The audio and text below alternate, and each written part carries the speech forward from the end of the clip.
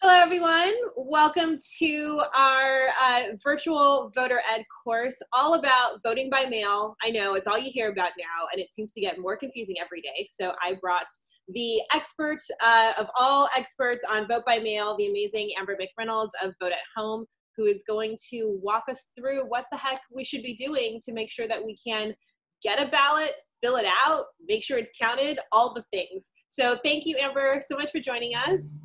And Yeah, it's great to be here. while I pull up our slideshow, why don't you tell the folks all about you and Vote at Home? Sure.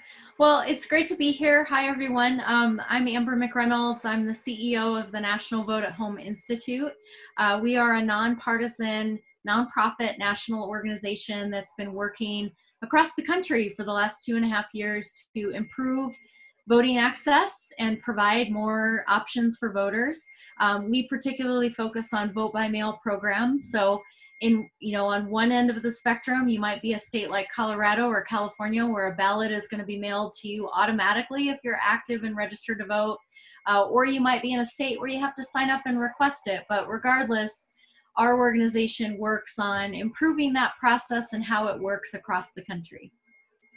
I love it. So let's dive right in and start with how to request a ballot. If I want to vote by mail, I don't even know where to start. How do I get them to send me one to my house?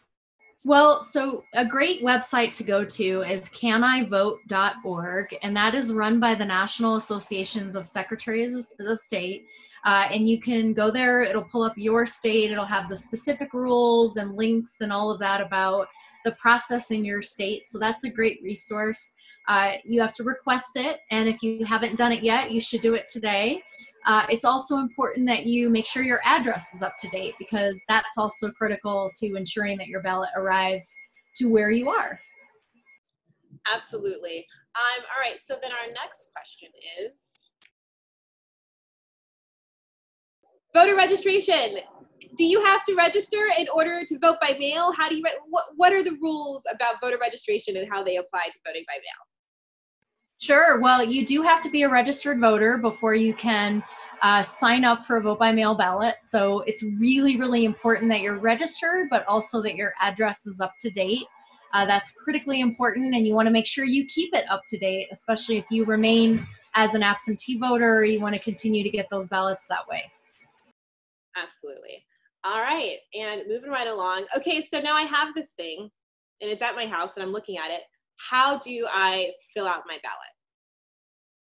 So how to complete your ballot. So your ballot is going to come with a couple of different envelopes. So they'll be in like an outgoing envelope. It'll have a whole packet.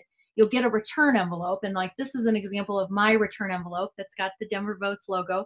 But the envelope has usually instructions about how to return it. Right here it tells you remember to sign. You got to remember to sign your envelope. And then it'll have an affidavit. So on the back, there's an affidavit that you've got to read as a voter, and then it'll have a place for you to sign.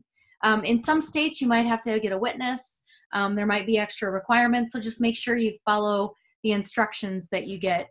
You also get an instruction sheet. So in addition to your ballot, your instructions will come. This is mine from Denver. Denver sends out an I voted sticker to everyone that you get to peel off and wear. So that's kind of nice. Not everybody does that.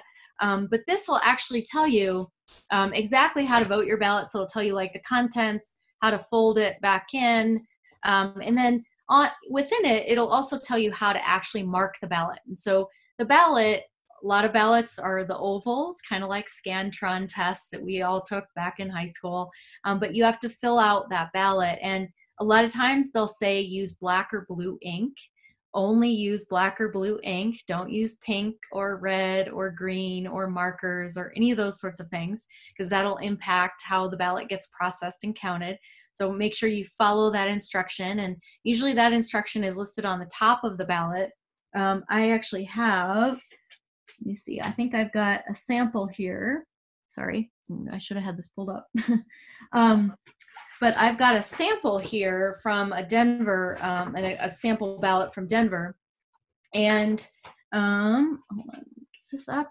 So this is kind of what it looks like on the top. It'll give you an instruction on how to complete the ovals, what ink to use, all of that. And then the ballot content will be, will vary by state, but there's a ton of content. Like there's candidates, judges, ballot issues that are super long and confusing to most voters. But you'll have all of that, and you've got to complete your ballot. And the great thing about voting absentee or voting at home is that you've got time to go through this massively large amount of content and read everything. And you can research issues on your laptop. You can look up information you don't know and make really good informed decisions. And then once you get done voting your ballot, you package it all back up and it goes in that return envelope. In some states, you can track your ballot, so you can sign up to get a text or an email notification about it, but you'll be able to mail it back, drop it off, any of those sorts of things. And all of the ways you can return it is contained in those instruction sheets. So that packet comes with all that information that you need. Read the instructions. You just said my favorite thing about pantsless voting, as I call it, is I could be home. I don't have to have on pants. I always have a bottle of wine, all of my devices, and then I just spend all day researching and looking things up and talking to my friends about what they think about ballot measures, and then I fill it out and I send it. It's so easy.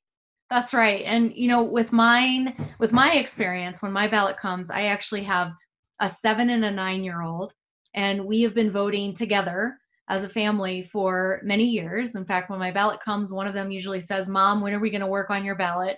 So I sit down with them. They read through the instructions, they read the candidate names. A lot of times they say, "Mom, what does governor do? What does mayor do?" And we have this it's a whole civics lesson for them. So if you have kids, or if you know kids, it's good to bring in those kids into the process so that they know how to do it. That's amazing. I love that. All right. So then we filled out our ballot. This is a thing, it's so important. I know that you know that over 500,000 absentee ballots were thrown out during the primaries. And a big reason was that people forget this simple thing, signatures. Can you talk to us a little bit about the signatures you need on your vote by mail ballot? So your signature absolutely matters. In most states, there's a signature verification process. So you want to not do like a grocery store signature where you're just scribbling on the pad, but you really want to make it match your signature that you used when you completed your voter registration form, or that you used at the DMV. And if there's any question about that, you can go back into your election office and actually check what's on file and update it if you want to update your signature. But make sure you use a good signature and you make sure you complete that signature, because we don't want to see a ballot get rejected just simply because you didn't sign it. Yes. Oh my gosh. Everybody watching this, please sign. Tell all your friends to sign. Double, triple check that you signed. It's so important.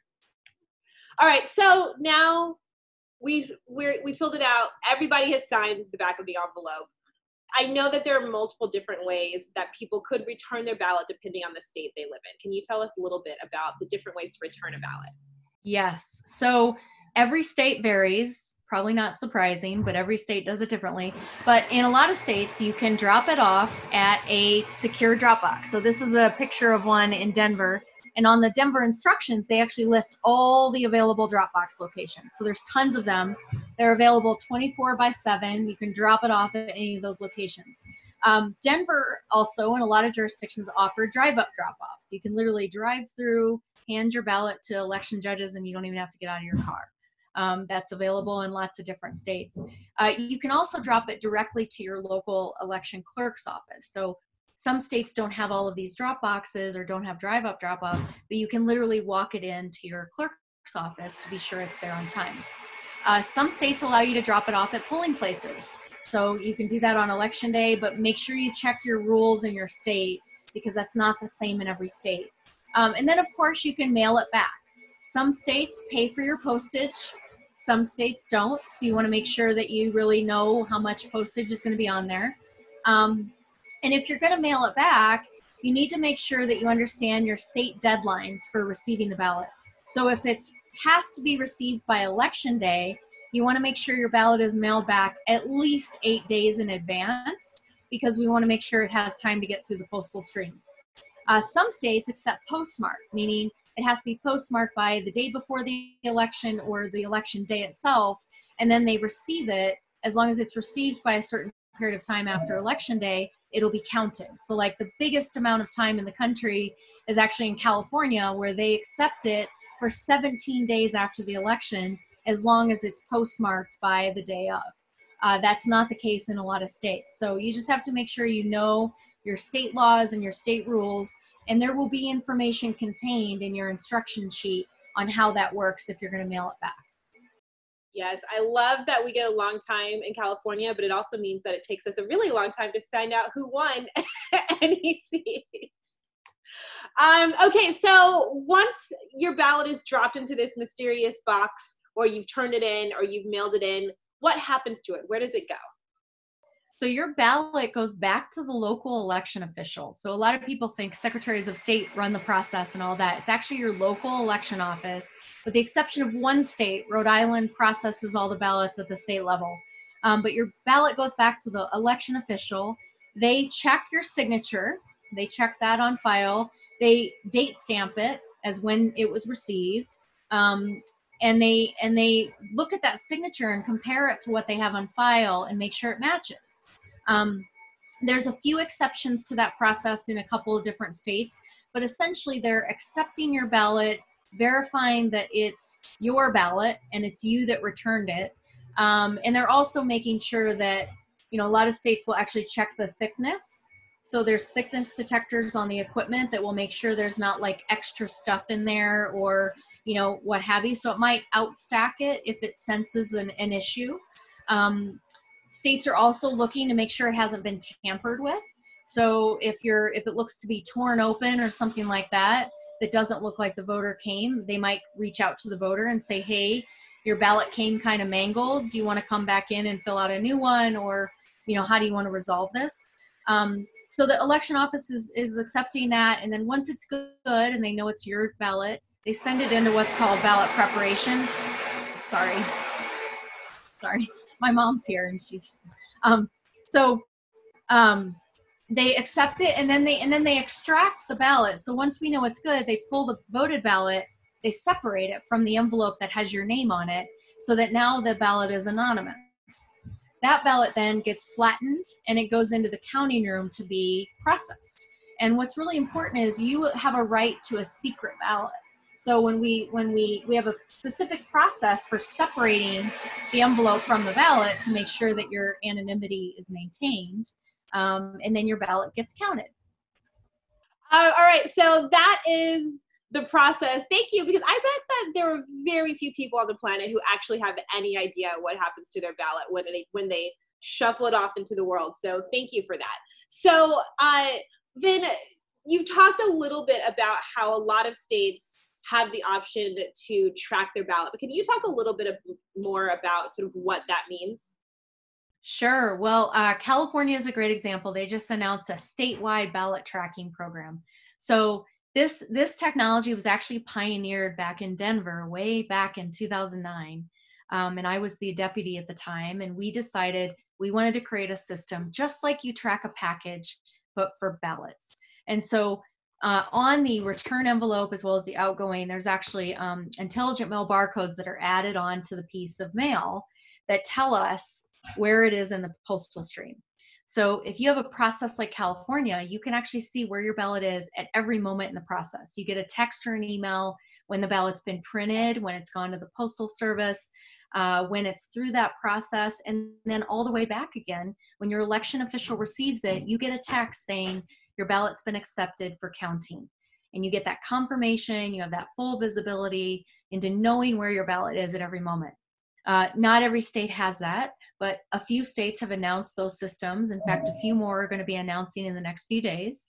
And then a lot of states, most states, actually have an online lookup tool on their state website.